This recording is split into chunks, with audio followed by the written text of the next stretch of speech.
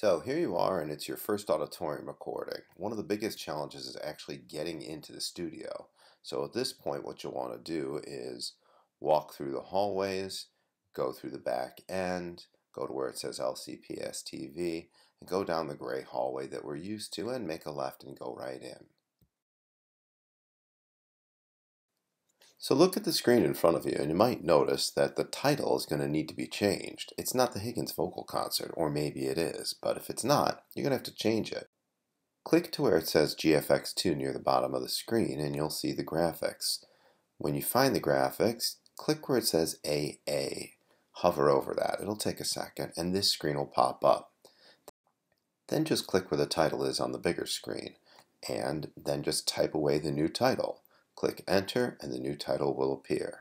Then you can click GFX2, and it all goes away. Now, if you're a camera operator, this little guy comes in really handy. The first thing you're going to want to know is what camera are you working on?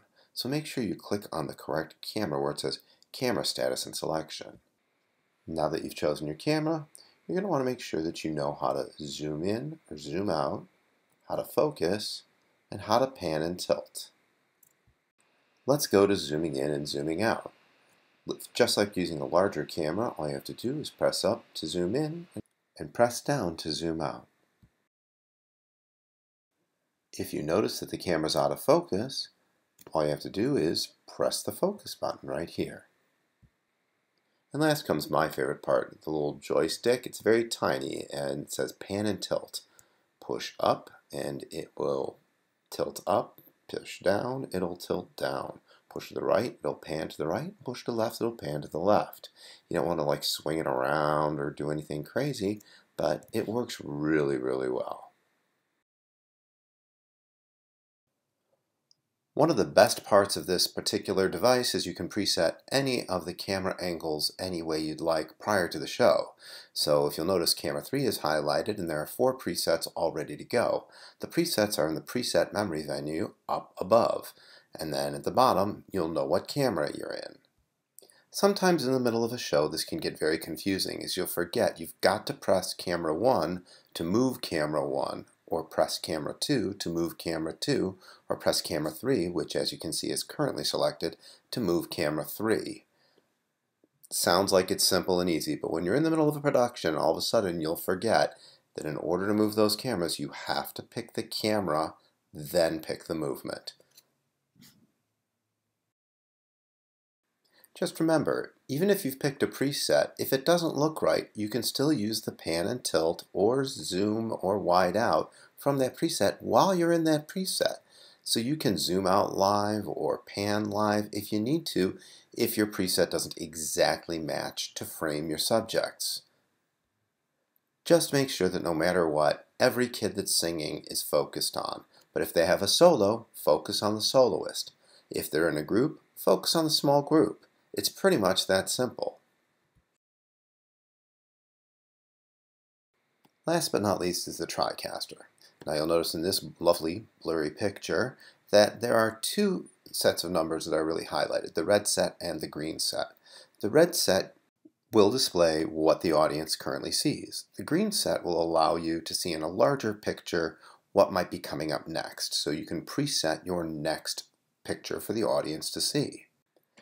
Please note that camera 1 is the left camera, camera 2 is the center camera, 3 is the right camera, 4 is an upstairs camera which gives you a very large view but you have no control over, and camera 5 is a live camera view, and if you have a live camera operator, you can switch to this view and even talk to the live camera operator to tell that camera operator exactly what you'd want them to do.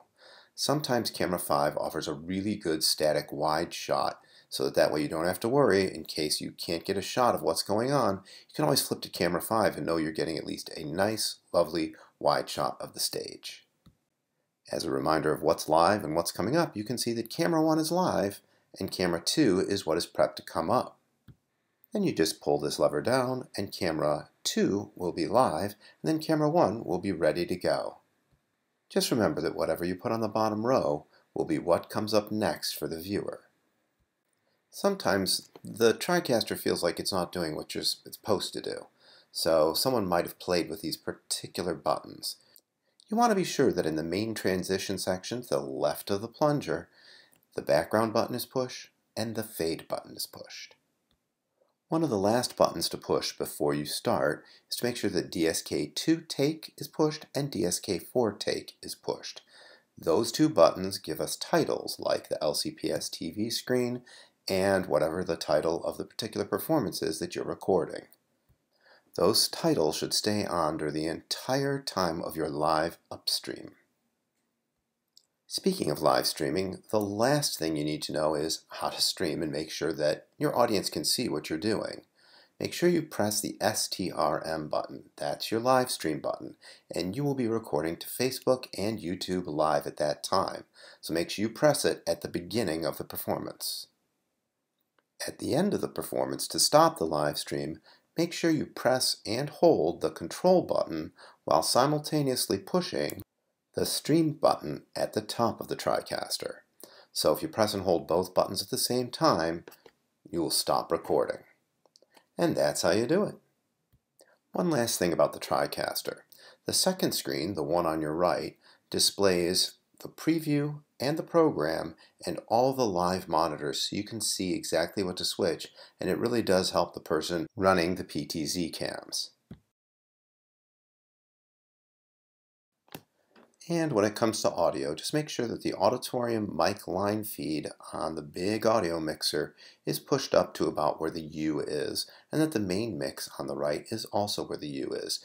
This is what the audio mixer should look like when all the buttons are pushed down and the two buttons you need are pressed up. Again, use the Auditorium mic line feed lever to push up or push down to get the volume you need. At the end of the night, just make sure you've stopped your streaming, turn off the lights, close the door, and leave. And have a great evening, and know you did a great job. If you have any questions or concerns throughout your time there, make sure you use the Remind app and contact me